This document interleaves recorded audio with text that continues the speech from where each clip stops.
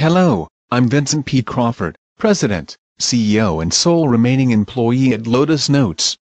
Thank you for swimming against the tide and choosing Lotus Notes. In its day, Lotus Notes was one of the leading email programs.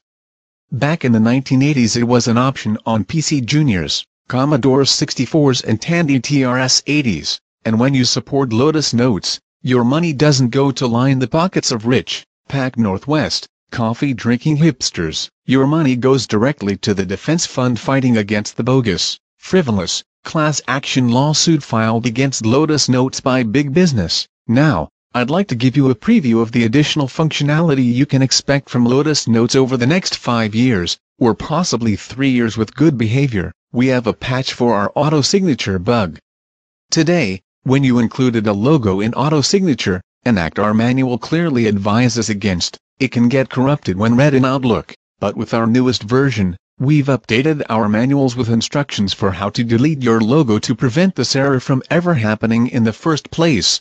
It's part of our new behavior modification strategy, where rather than attempting to debug our ancient and fragile computer code, we modify user behavior to resolve major issues. Another example is with our out-of-office feature. It is so unreliable and buggy, we recommend our users either not use this feature or simply avoid taking vacation altogether. The benefits of this strategy are huge. Not only do you avoid annoying bugs, but your friends and employers don't think you are a slacker who would rather vacation than work hard. Also, over the past 20 years, our anti-hacker security has improved by leaps and bounds. As our user base has declined faster than the Apollo 11 space capsule, we are more secure. With such a small user base, hackers no longer bother wasting the 5 to 10 minutes it would take to crack our firewall, knowing it will only impact a few hundred people. Finally, as an added level of service, we've adopted alternative payment systems to give you more convenient ways of paying for upgrades and additional user licenses. Now, in addition to Visa and MasterCard, you have another option. You can now pay using cigarettes. In fact, we prefer cigarettes over other forms of payment.